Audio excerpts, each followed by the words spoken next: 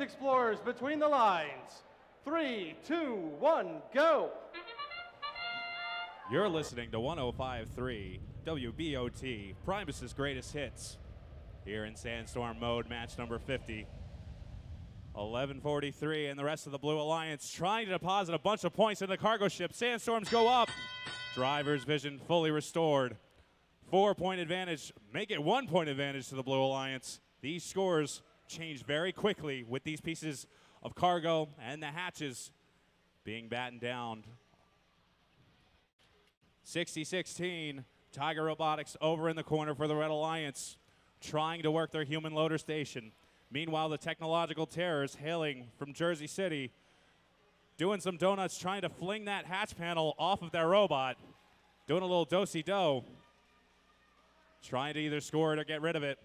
Meanwhile, the team from Clark Summit and their partners, the Children of the Corn, making quick work of that blue cargo ship, looking more full than a Walmart shopping cart on Black Friday. 87 seconds remaining in this match. There it goes, 54-38, getting that hatch panel unstuck from their robot. Now they can go score more points. You can only possess one piece of cargo or a hatch at a single time. The Robo-Cheeps from Bolton, Massachusetts. Team coming all the way down from New England. Gonna try to make some quick work right into the cargo ship, trying to get the Red Alliance back in this. Their partners, Tiger Robotics, 60-16 in red, also making quick work on that side of the cargo ship, closing the gap with just under a minute remaining. The Robo Warriors from Warren, they're trying to work over in the corner. That human loader station trying to pick up a hatch panel. Not doing it successfully, though. Oh, no. Children of Corn, got to be careful popping wheelies this early. They're getting ready for their level 3 half climb. Smooth like butter, going up high.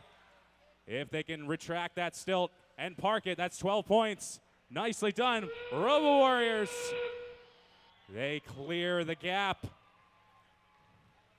We're tied up 35-35. Clark Summit, Cruising Comets, they take themselves out of the match. 17-68 wants to secure the win. Blue Alliance score shooting up to 56-35 with 3, 2, 1. Time expires.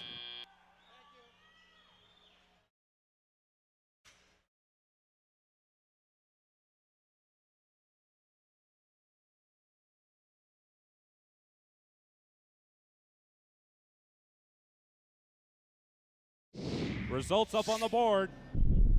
The Blue Alliance, they take off first, shooting the Robo Warriors up to number 6. Children of the Corn now at number 10.